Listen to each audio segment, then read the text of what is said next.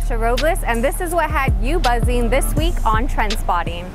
It has been confirmed. The man involved in this Wednesday's high-speed chase was found and pronounced dead. In a press release from Andersen Air Force Base Public Affairs, they confirmed that the suspect was pronounced deceased on scene while receiving medical attention by emergency medical personnel. It was around 7:30 p.m. on Wednesday, police responded to a report of a home invasion along Ipao Road. The suspect took police on a high-speed chase from Tamuning through Jigo. The suspect then ran through the barriers at the front gate to Andersen Air Force Base, crashed into the jungle area, and fled on foot. The base was then placed on lockdown. It wasn't until 6:35 a.m. on Thursday Andersen Air Force Base confirmed the suspect had been located. During the apprehension, he stabbed a Department of Defense civilian security force member. During the altercation, base security shot him, which the Air Force says was in self-defense. Frank over on Facebook asked, "Anybody know the condition of the DoD guard?" And Chris stated, "This was USAF security force and not GPD. The sign on the fence says the use of deadly force is authorized." The name of the suspect has not been released.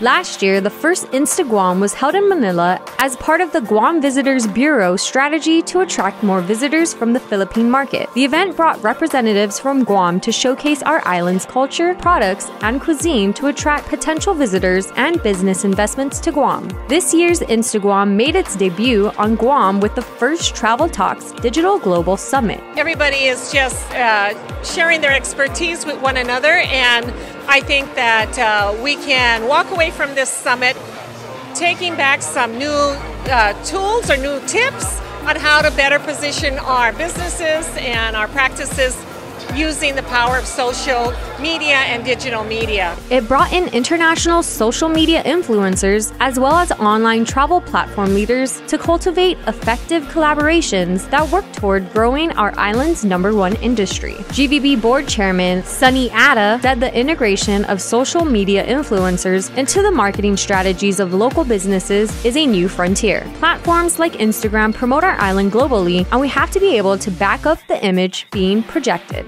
It seems like there has been an increase in butterfly sightings around the island. Videos and photos posted by Instagram users have been spreading like wildfire. So why exactly are we seeing so many now? Dr. Kurt Fiedler, a biology professor at the University of Guam, has a simple explanation.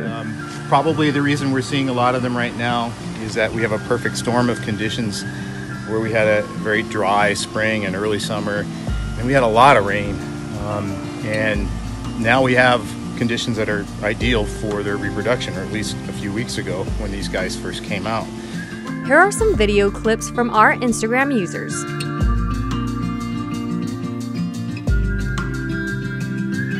Tomorrow is the nationwide Clear the Shelters Day. If you stop by GAME between 10 a.m. and 3 p.m. tomorrow and adopt a pet, you can get a free refreshment as well as prizes. Stop by and adopt a beautiful furry friend. You can also visit our link in our bio to view our playlist of our Clear the Shelter special, featuring owners of rescue pets around the island and their wonderful stories. Lastly, we finally jumped on the GIF train and have created our very own KUAM GIFs. Make sure to check them out when posting Instagram stories by simply switching to the search bar and typing in KUAM or Guam. Don't worry, we'll definitely be making more, so please let us know what Guam gifts you'd like to see, and our digital team will happily help.